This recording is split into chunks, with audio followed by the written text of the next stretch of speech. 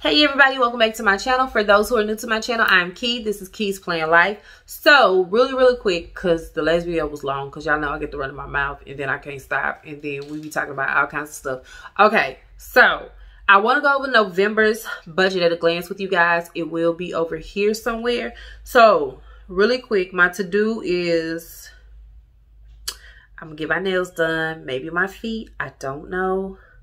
I don't have anything to buy in November. I do have a couples brunch, so I'm gonna go to the couples brunch. Car detail. When I say detail, probably my son gonna do it, but if he don't do it, I'm gonna go get it detailed. Goals. My goals is to save $300. No eating out for 2 weeks, at least for 2 weeks. I can do no shopping for 2 weeks because I'm really liking shopping my closet because I really got some dope stuff in here. But the eating out, I need to do no eating out for 2 weeks. No buys for 2 weeks as well, which I feel like it'll be easy because I'm kind of like being at home. Cash envelope. So my retirement fund, I plan on putting $50 up. The kids allowance, they get $25 each. And that is because everything else I buy. Shoes, clothes, their hair, I take care of that. That $25 is for them to do whatever they're going to do with it. Let's see. Fur baby, he doesn't get anything this month because he has everything he could possibly need. Only thing he may need, and I may have to put that in the budget, he needs his heartworm medicine. Other than that, that's it. Kids care, $50 a week. I should have put that on there, $50 a week. But it's $50 a week. Kids savings, they get $25 put in their savings. Typically, Little Red may get a little more because if his child support hits, he puts half in his savings, half in his checking. But we don't count that because it's inconsistent. Car fund. The car fund gets $20 this month just because I've really been going hard with my car fund, and I have a goal of what I'm supposed to put in each fund every year. So like for my for the car fund, I don't put anything but $1,378 in there a year. That is the goal. Now, after I take care of these other accounts and they have met their goals, if I want to add more to that car fund, I can. But the goal, the top off number for that is $1,378 a year. My rainy day is $6,890 a year. My retirement is $6,780 a year. And to a lot of people, that may not be a lot, but to me and my household, that's a lot with the budget that we have, that we're working with. So that totals out to $220. My major money goal is, instead of saving $300, to possibly save $400. I say possibly because it doesn't always work in my favor.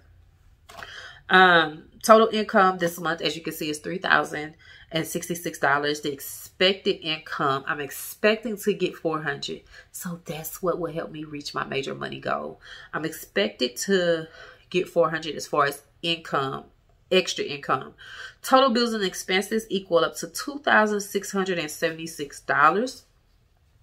The rent is $7.99.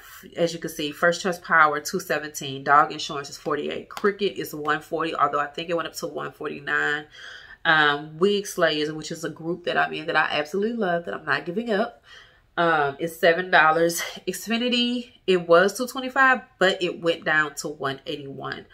Centerpoint, $38. Audrey, $25. Little Red, $25. Kavana, $13. IRA, which is my Roth IRAs. I want to at least put $25 in them every month. Sometimes I do get the chance to put more in them. Like I did last month, I was able to put more. Car insurance is $296, so that number has to change because it went up. Keiis car note is $420. But that needs to be changed also because I'm actually paying, instead of $420, I'm actually paying $720 a month now. Because I don't know if you watched the previous video, but I'm trying to get my car paid off by April. So I'm putting more money into that car note. Reflex is $35 a month.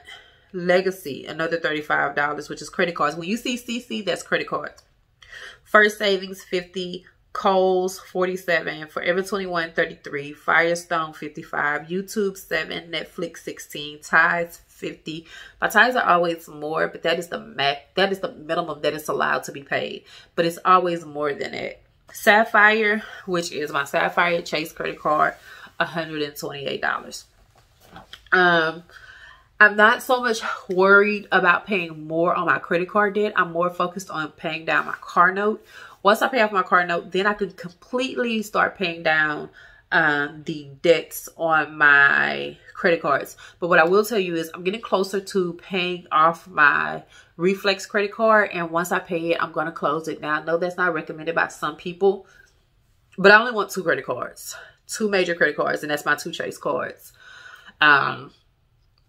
So I'm choosing to close it. Even with my Kohl's card, once I pay it off, I'm closing it because I don't even shop at Kohl's. I just got the card because they gave it to me.